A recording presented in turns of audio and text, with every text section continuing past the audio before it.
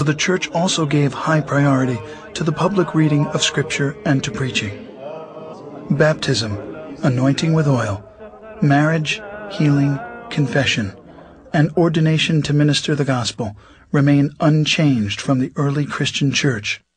Orthodox Christians believe in a grace and a power from God given to them through each of these occasions. The Church sees these events as holy moments in her life and calls them her mysteries. With an Orthodox service, you don't really have the sense of, oh, it was a good service today, it was a bad service this week, because the focus of the service is on the liturgy.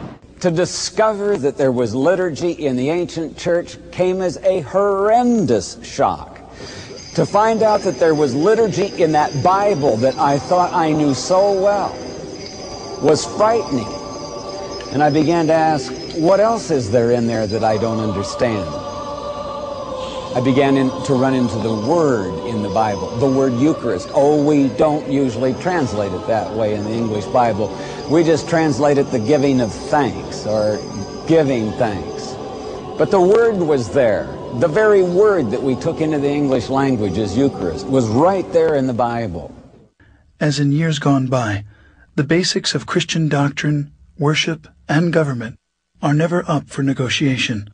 It simply has not left its course. Over 2,000 years later, it is still one.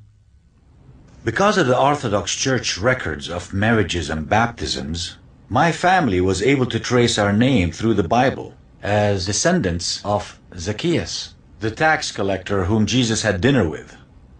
I feel like I'm living proof of its authenticity. In fact, we had in my immediate ancestry 17 generations of Orthodox bishops. We're here. If you want to come, come. Because we're always here, we've always been here, we always will be here.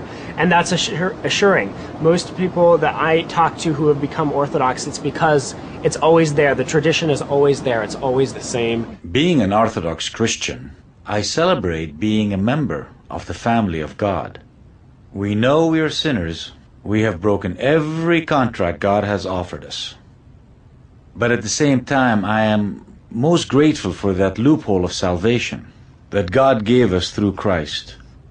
That's what it's all about. Christianity is for now and for tomorrow and for every day. Jesus' ministry lasted 3 years.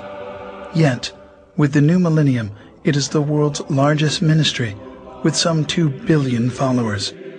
Out with the old, a tooth for a tooth, and in with a new and difficult way of life, turn the other cheek. The meek will be exalted. Love your enemy, and give the shivering man your cloak.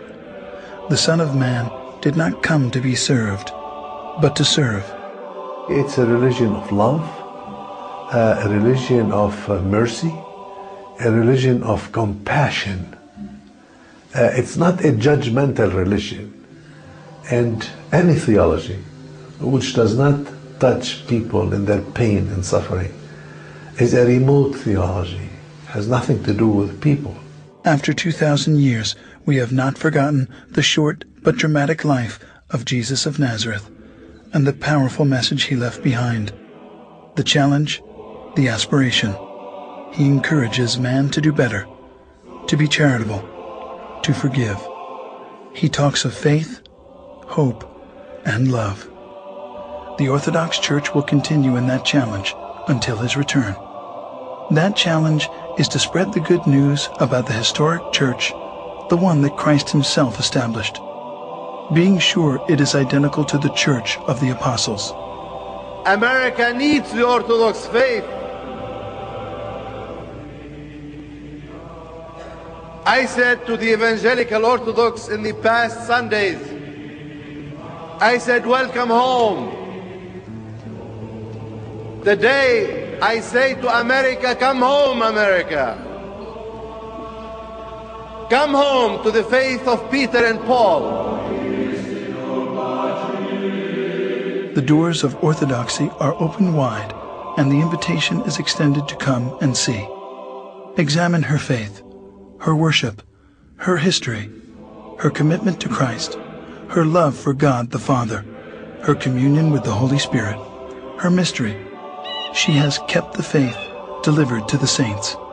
In her walls is the fullness of the salvation which was realized when God so loved the world that he gave his only begotten Son, that whosoever believes in him should not perish, but have everlasting life.